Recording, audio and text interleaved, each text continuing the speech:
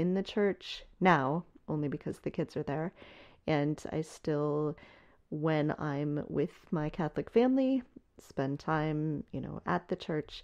But to me, that missing piece of no longer believing means that I no longer feel a deeper connection to the church. So to me, the church that I am in fact a member of does not feel like a spiritual home to me. It is a group of people. It is an organization that I care about, that I connect with, but I don't feel that I can use the term religious in the way that I interact with it.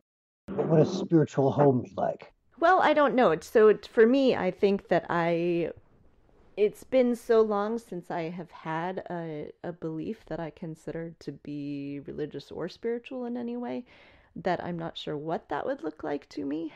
But for me, the closest thing to a spiritual home right now is something like this podcast.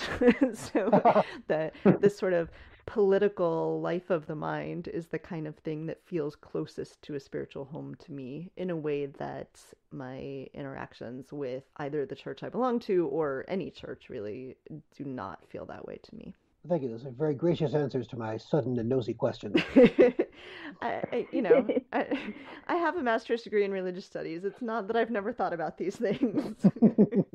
I think for my own part, just because my own preaching tradition always has to include some sort of exhortation.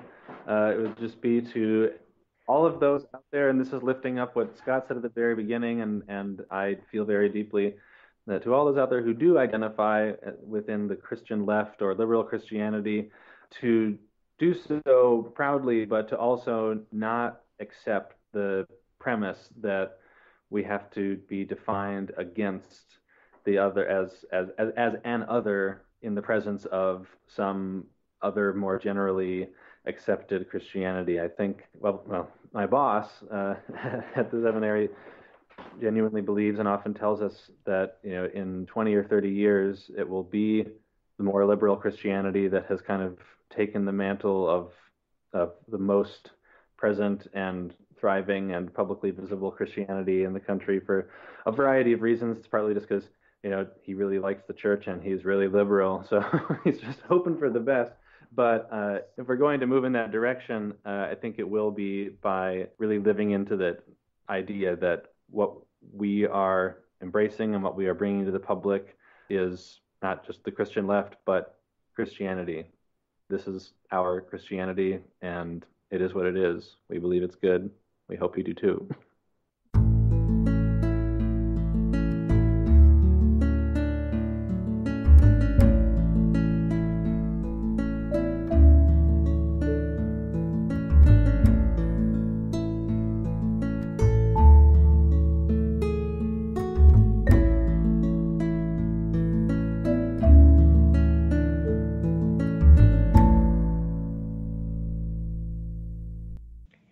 Welcome back, listeners.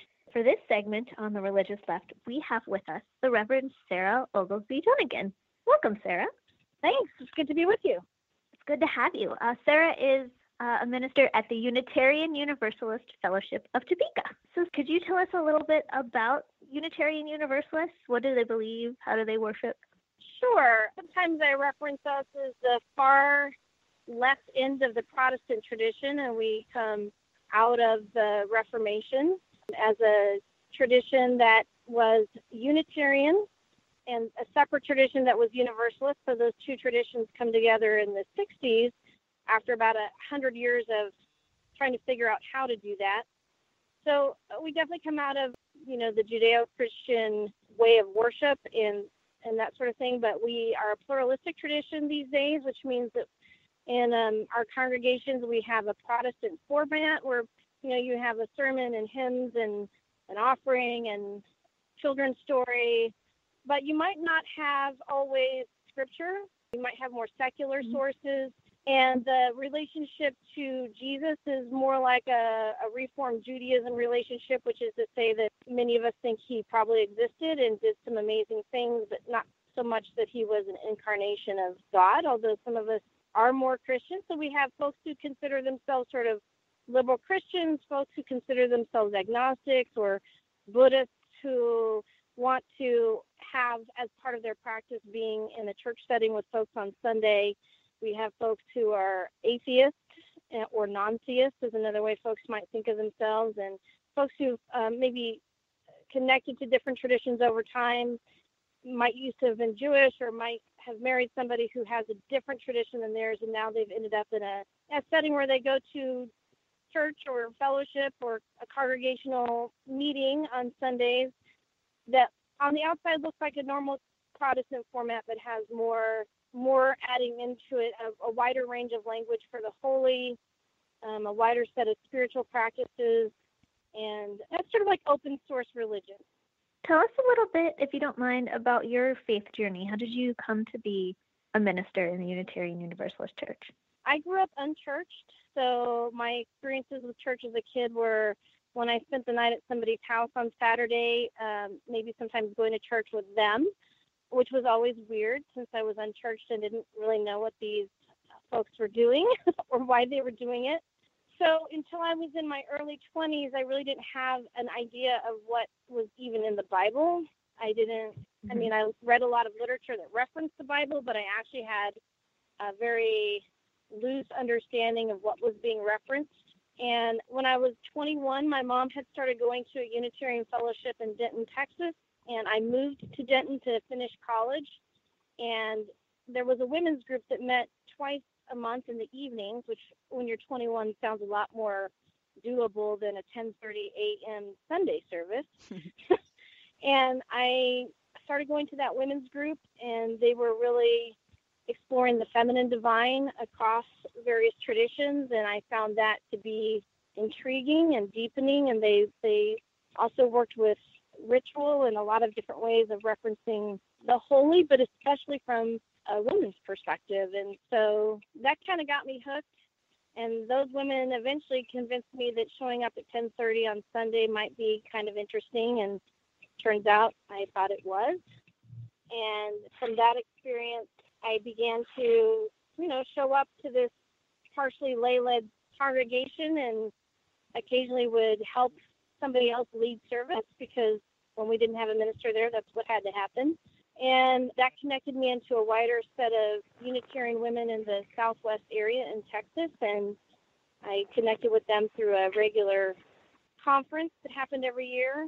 And I don't know, just eventually I became somebody who identified as a Unitarian Universalist and who thought, I don't know, ministry sounds kind of interesting. But at the time I was working in an urban community college in downtown Dallas and really liking the work that I was doing. And I worked with low-income first-generation college students.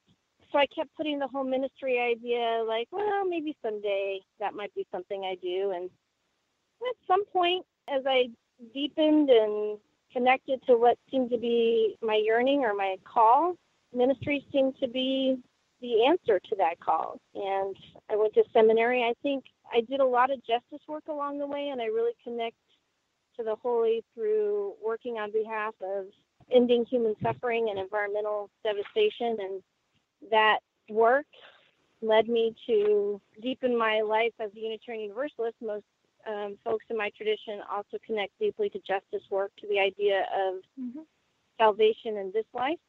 So what can we do to make the world a better place for all of us now, as opposed to waiting for heaven? And at some point, that transition, I thought maybe if I went to seminary, I would maybe do nonprofit work or something, some kind of community organizing as a minister. But I eventually ended up serving a congregation here in Topeka, and I didn't have to choose. I've done both a lot of justice work in the community and around the state, but also, normal congregational work. So I'm interested that you were both in a very red state before and are now in a pretty red state as well, and sort of exploring the idea that the ministry that you do, is informing your social justice work. And, do you think that people are coming to the idea of social justice and doing that sort of work through their religion or vice versa? Are they coming to the religion because they're interested in doing this sort of work? Or is it not so straightforward as either one of those? I think that for a long time for Unitarian Universalists who see themselves frequently as folks who aren't religious in quite the same way that other Christian traditions are, a lot of folks came to the social justice work as what they considered to be their spiritual practice or their religious work. And were maybe uncomfortable with the idea of contemplative practices or spiritual deepening. And I think in the last 10 years, many of us have come to see how much those two pieces are the yin and yang and need each other. That good justice work demands spiritual growth and grounding and reflection, and that good, real deepening and spiritual reflection often leads us back out into the world because we are attending to our own healing and become aware of the healing that needs to happen in the world around us. And we have tools then to take out into that world. So I'm beginning to see both in terms of folks who used to be more prayers, who want to become more doers, and doers who have become more able to, even if they wouldn't call it prayer, to connect in a deeper way in relationship both with each other and with some sense of that which is greater than us, whether they would call it God or the holy or spirit or the universe. I mean, people have lots of different language for it, right? It's not all Christ the healer for everyone, but I think activists who don't ground themselves in some way burn out. And we can't afford for that to happen, right? So my experience is that folks are beginning to see that we need both pieces, that idea of praxis, that we're going to go do some work in the world, and then we're going to sit down and reflect on it, pray about it, shift maybe internally, and then go back out and do the work with a new, deeper understanding of who we're doing the work with and why we're doing it and how it is changing us and healing us as well as offering healing to others. I see that shift has been happening, but I think in my spiritual community, which wouldn't always consider itself spiritual, might have considered itself more intellectual in some spaces, the folks are beginning to see the need for integration of those two ideas of how we might be religious as a community differently. Could you talk a little bit about the ways in which Unitarian Universalists have been fighting for social justice? I know personally that some of the Unitarian Universalists I know have been really active in immigration policy right now and helping immigrants and people targeted by ICE. Can you talk a little bit about some sort of specific things that people are doing? Sure. I would say grounded in the idea, two of our core principles. One of them is that there's inherent worth and dignity in all people, and that would translate to saying that all souls are sacred and worthy. And then this other sense that we're part of an interdependent web and that we inherently need each other, and not just us people, but the beings of the earth, that all things that are living are inherently interconnected. Those two concepts have really pushed us to see first the importance of women as leaders, to work in the 60s and 70s on LGBTQ issues and not really fully understanding the commitment we needed to make to those till the 80s and 90s. That work also connected into eventually work on immigration. The work of a group that we've affiliated with called Standing on the Side of Love really grew out of the Unitarian Universalist work in justice work.